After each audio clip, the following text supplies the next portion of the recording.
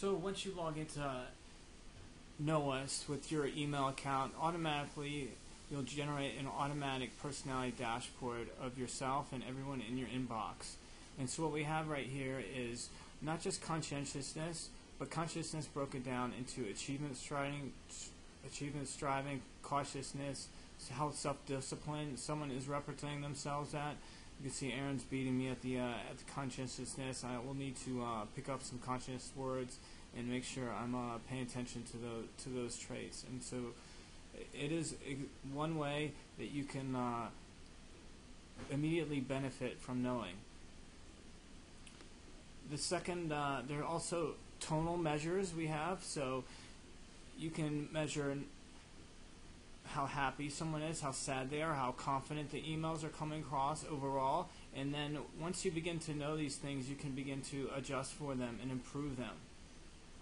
And we uploaded the Enron email corpus. And the Enron was a financial fraud. It was led by Ken Lay, and Jeff Skilling organized that fraud. And as part of their settlement and the trials, the email corpus was released. And it's been a fascinating study database for a lot of people. And this one is Jeff Skilling's email right around the time he resigned. And you can see a spike in anger and negativity immediately before it. And so you can start to see, like, you can predict, actually one study showed you can predict whether two developers will stay on the same team based on how similar they are in speech. And so you can imagine like timelines overlaid with people in the future. The existing market, personality tests are a $500 million market growing for 10 to 15% a year. But really, what we would like to eventually help with is in training and improving. So each word is sort of categorized based on how conscientious it is, how positive, how much anger it is exhibited, as well as various phrases.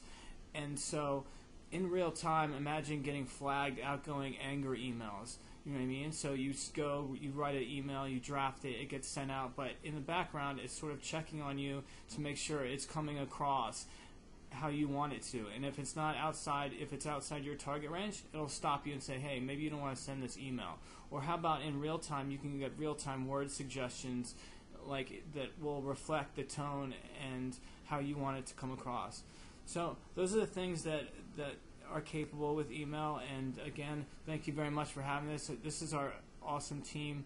I can't speak enough about how hard they worked. Imagine like coming together in only a month, like putting together this product. Like, some of us know each other from before. Most of us are just new and learning to work with each other for the very first time.